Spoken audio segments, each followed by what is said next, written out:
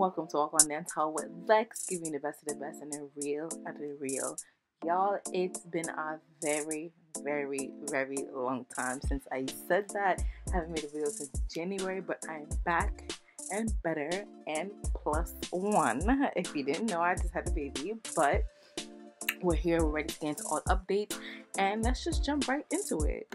The Queen of Dancehall has brought back her show, Spice It Up, which will be premiering on YouTube, and they have a very exciting guests, including Wayne Marshall and his wife Tammy Chin, as well as Conchant. Check on YouTube for that. But Spice has also had something interesting in her life as of right now.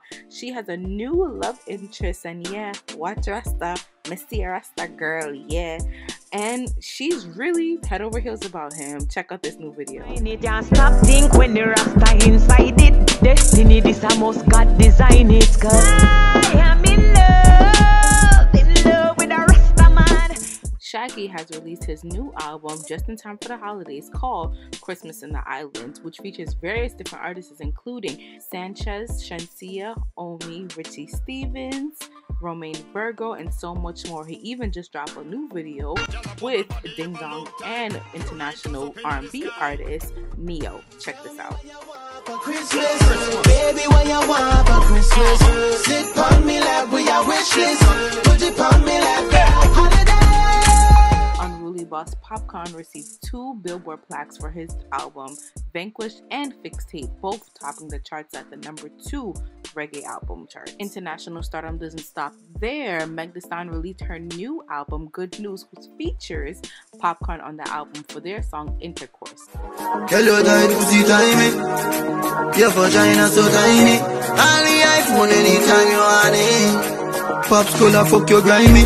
Cock it up in the back. A few days ago on Instagram, Bounty Killer stated that he will be releasing his new album on 2021 called Kings of Kingston. We'll definitely be looking forward to that. Chimney Records are making a new statement in dancehall by signing with Sony Records. Congratulations to them. Agent Sasco released a new album called Sasco vs. Assassin, which features various different artists. He even has a song on there called Sasco vs. Assassin. You can check that out on all digital platforms. Shenseea and management are blamed for the uptick in corona cases in Florida, but Romeich begs to defer. And he states, "We are artists, we are management, and we get booked.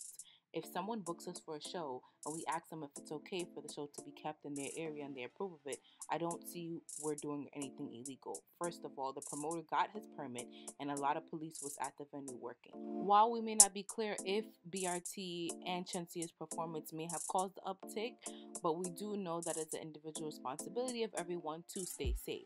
But that is it for Walk On Dancehall. Tune in next week for more dancehall entertainment.